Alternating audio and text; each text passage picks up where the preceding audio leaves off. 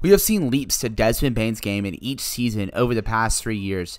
In his sophomore season, he emerged as a bona fide starter and a rising star out of the Grizzlies' backcourt.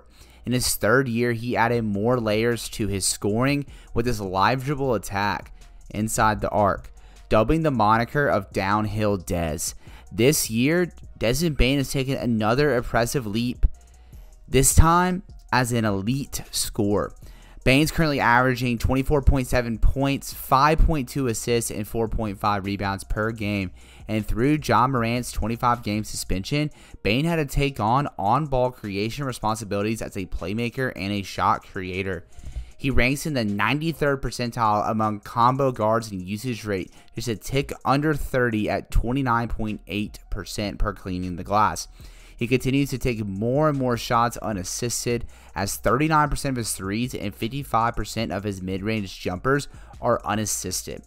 With this opportunity, Bane commanded more defensive attention than ever before. While his efficiency has suffered a little bit, particularly as a three-point shooter, he's flashed vastly improved shot creation abilities against some of the league's elite defenders, whether it's Herb Jones, Drew Holiday, or former teammate Dylan Brooks. The Grizzlies went through their troubles without their all-NBA point guard. However, it led to Desmond Bane breaking out as a clear star on the offensive end, which should only make this Grizzlies team more potent as they look to gain some ground in the Western Conference. Starting with his live dribble outside shooting, Desmond Bane is taking more off the dribble threes than ever before, partly from necessity. He is one of 11 players with more than 100 threes attempted off the dribble. Through his pull-up shooting, he showed off this filthy step back.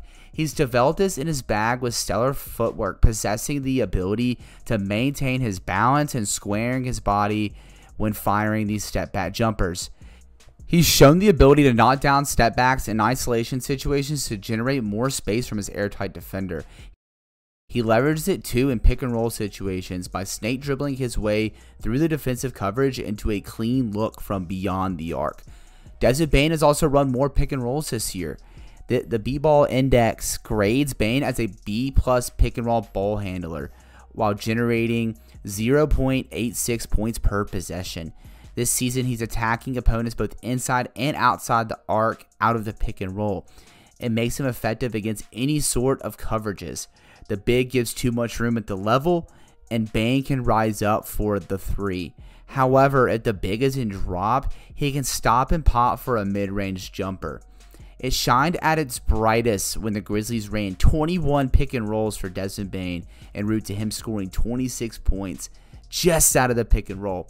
The Pistons' bigs were sacking off too much, which led to Bane getting rhythm jumpers near the elbow.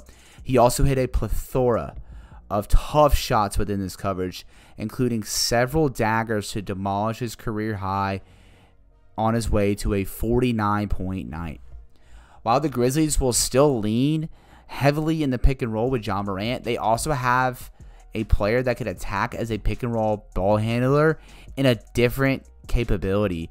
Morant is a guard that will dice his way to the rim near the paint or in the floater zone, while Bane throws flamethrowers from deep and in the mid-range. Can't discuss Bane's growth as a live dribble creator without Downhill Dez. This season, Bane is shooting a career-best 67% at the rim. His improved ball handling with his burst downhill allow him to gain a step on his defender while gliding to the rim for finishes. To offset his 6'4" wingspan, he's developed this nifty hook off the drive to get his shot off with the right angle and miss the rim protection. Downhill Dez also makes his presence known in transition. He's an elite transition offensive player. A season after averaging 6.6 points per game in transition, which was 5th in the NBA, he's currently 8th in the league in this department, as he's generating 6.1 points per game just in transition. He's a freight train in the open court, zooming down the court like a running back with an open field to work with. His potency, though, lies with the threat of the jumper, as he can slam the brakes at a moment's notice to let it fly from deep before the defense can set up. The question people will ask is if Desmond Bane can keep up this scoring pace with Ja Morant back in the fold. And it's totally feasible. Bane is the ideal complement to Ja Morant with how he couples his elite shooting with incredible off-ball movement. He just moves with intention to generate something.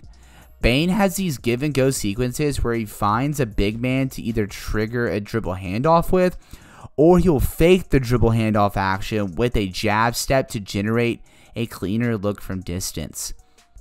For instance, here's his action late in the game against Boston. He calls Jaren Jackson Jr. up for either a pick and roll or a dribble handoff. Once Bane lofts the pass to Jackson, Drew Holiday tries to deny and jump the give back as Bane fakes out and darts over to the top of the key for a three.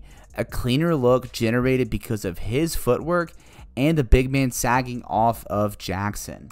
The Grizzlies have also deployed these corner get actions to draw open corner threes for Bane, with the big screening the chasing defender. He is also tremendous at relocating off the ball, making himself visible to drivers for kickouts for open threes. And as Jalen Noel charges downhill, he draws Bane's man to help at the nail. Meanwhile, Bane is darting over to the empty corner for the catch and shoot three. These sequences fit perfectly with the slasher like Ja Morant, especially given Bane's indicators as a catch and shoot guy.